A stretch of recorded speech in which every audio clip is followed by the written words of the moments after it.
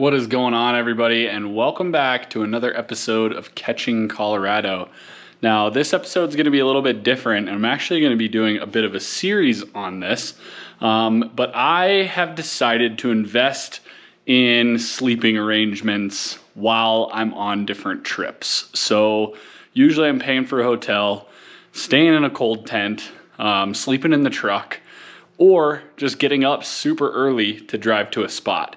And I'm over it. At this point, I really want to free myself from having to figure out the sleeping arrangements. So what I've done is I have bought a 1989 truck camper.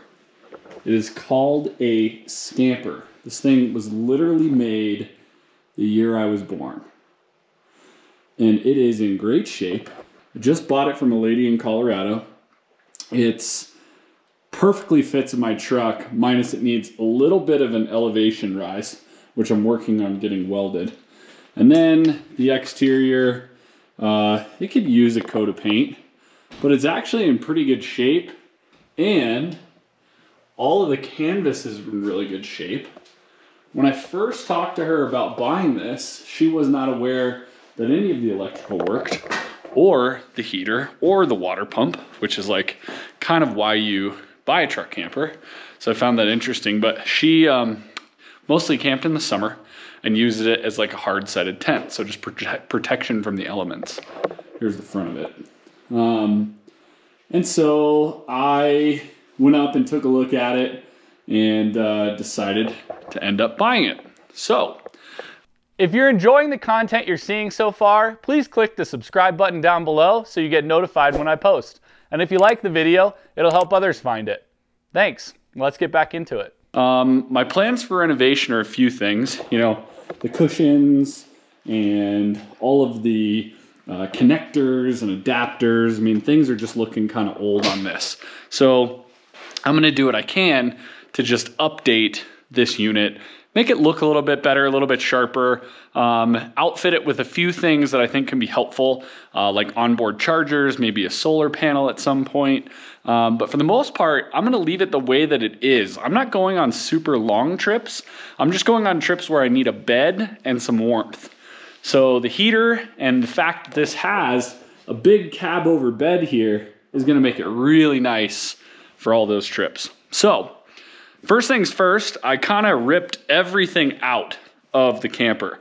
At least things that like I didn't want to deal with. So like all the cabinets are right over there.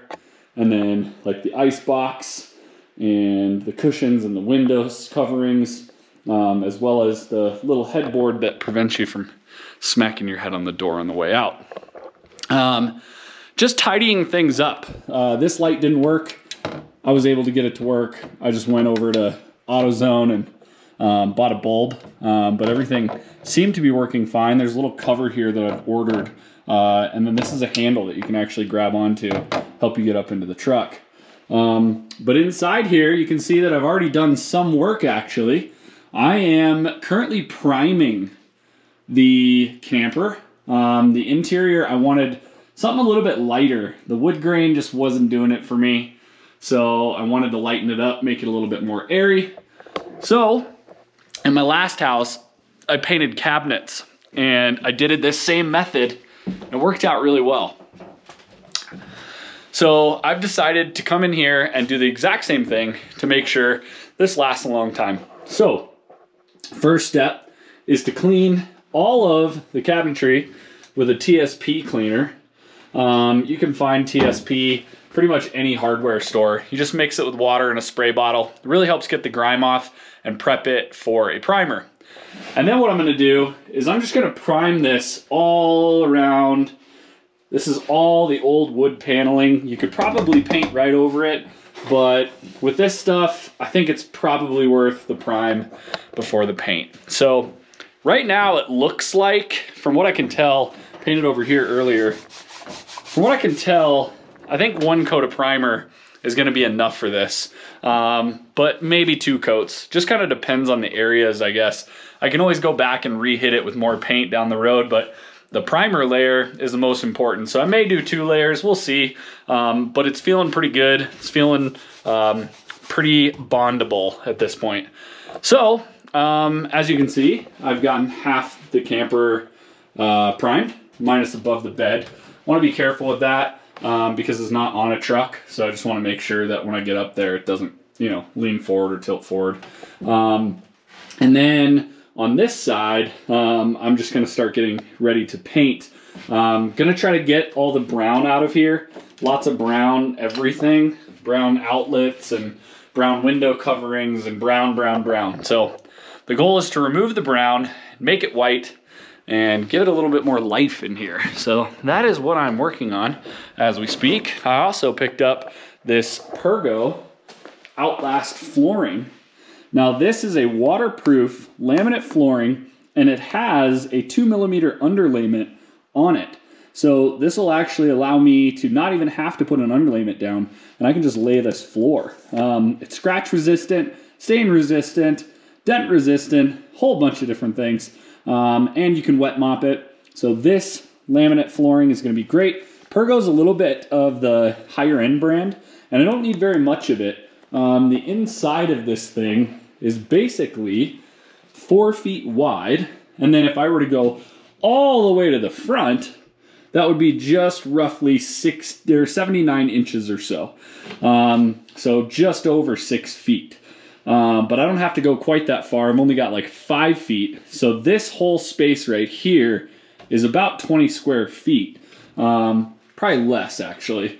We got 4 foot by 5, now about 20. So this box right here says that it will do 19 square feet. So I think that's just gonna get us done. We'll see. Maybe we need one more box or a few more pieces. But either way, might not be bad to have some backup. So anyway, that is what I'm getting into. This is my new project. I plan on doing just a little bit of videos on it, you know, showing how I've cleaned it up, what things work, what doesn't work, how I fix things. The heater wasn't working when I got it. I changed out the blower motor in the heater, and now it works perfect. We got hot air, baby. Needed a new motor. We got hot air. It's hot coming out of here. Can't even put your hand near it. Oh yeah. So that's great. And then it just needs some tidying up. Got to clean up some of the electrical connections. Make sure that I can charge this while I'm driving and when I get home and plug it into AC power. Get some sort of meter that lets me know how much battery power I have left. That's going to be super important. I also need to add a door to the propane here. This there usually is like a door here. Looks like it might have flown out at some point. So I need to put a little bit of a door on here and reattach that. But yeah, for the most part, I am kicking on this project. I built this nice cart down here. Super steady, huge wheels. It rolls around my garage great. And that'll allow me to work on this thing in a safe environment without worrying about it tipping or having to put it on stands and that sort of deal. So that's basically it. This is my new truck camper. I am going to start doing a bunch of renovation on it. Hopefully it won't take me too long, but I'll take you guys along for the ride. There's a couple of these that you can see online. Lots of other people have done similar stuff. I'm gonna take some information from theirs and then also just some from my own knowledge and try to put something together that's pretty cool here. This is gonna be a fun little project. I don't suspect this is gonna be done real quickly, but that's okay. Everything great takes a little bit of time. And I'm happy to spend a little bit more time making sure this thing comes out awesome. So I'm gonna start painting the other side and we'll take you along for the ride.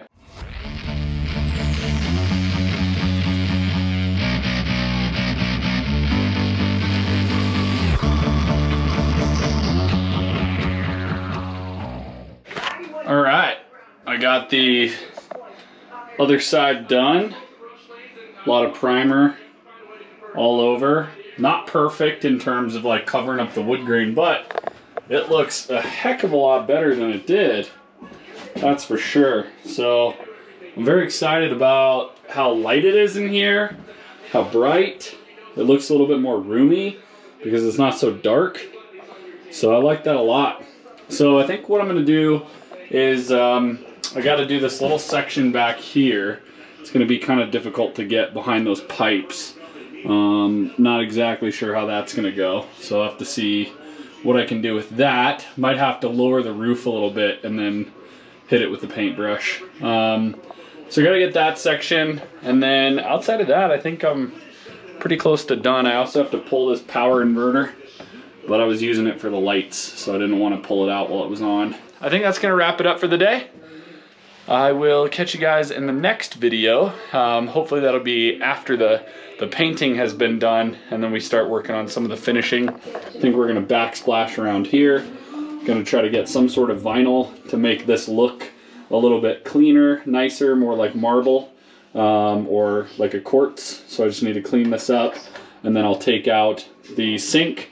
I will take out the stove. I'm gonna replace this with something that's a little bit more fancy, that you can actually get a dish under, and then we should have a completed kitchen space, and need a couple batteries, and we're on our way. So really excited about the truck camper. Let me know if you guys like these videos or if you're interested in this. If not, I can stop posting them, but I think it's kind of fun. It's kind of interesting to see how it converts into something better, and I love remodel projects. I'm really into it. So anyway, thanks so much for watching.